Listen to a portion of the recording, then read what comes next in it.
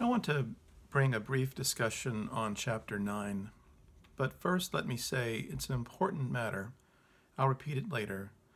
Here it is. All contracts, whether in writing or not, are enforceable, except for a few categories. Please don't think that a writing is always required. Oral contracts, oral agreements, are fine for the most part. As we move into contract law, let's discuss the three basic elements to contract formation under common law. And as a reminder, common law is our system of judge-made law. When a court has no written statutory law from the legislature to follow, the court is free to determine the case based upon case precedents, in other words, cases from prior decisions. Contract law itself was formed primarily from cases over time. Indeed, the common law system comes from hundreds of years of judges deciding what is the fair or equitable outcome. In other words, our judges are free to look at case precedents, to look at standards outside of law even, in order to determine a fair and just decision. So for contracts, common law has for about 800 years formed the elements of contract law.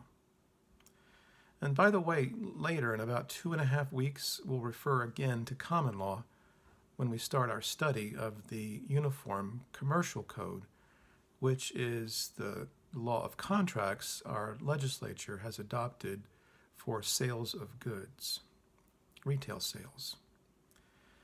In my review of the three elements of contract law, consider a metaphor, a three-legged stool. All one needs to make that stool stand is 3 legs. So in contract law, we have 1, an offer. We have 2, an acceptance. And we have 3, consideration. Those 3 form a binding contract. So look for those 3 elements in all contract problems here in the course and in your future careers as business managers. Consider that we constantly question whether those 3 elements exist in any problem that we face. In other words, as you see a problem, check the box for those 3 elements each time.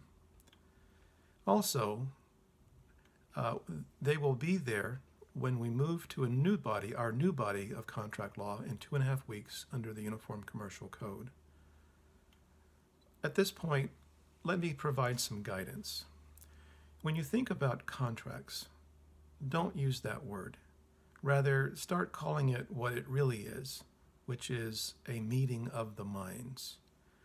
Most people are lost in the concept of what a contract is. Therefore, to communicate the full nature of a contract, when you talk about it with your business partners, with associates, with your subordinates in the future as a business manager, use the phrase meeting of the minds.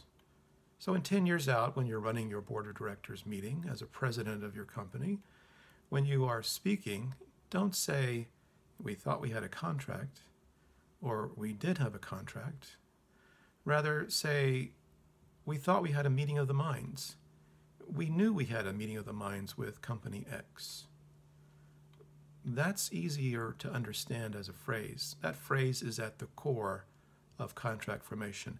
Indeed, it's what a judge wants to know, such as, where did you have your agreement? What was your understanding? Where in all of your dialogue, all of your negotiation, was the meeting of minds? So to help you and to guide, I suggest you switch your language to that better phrase.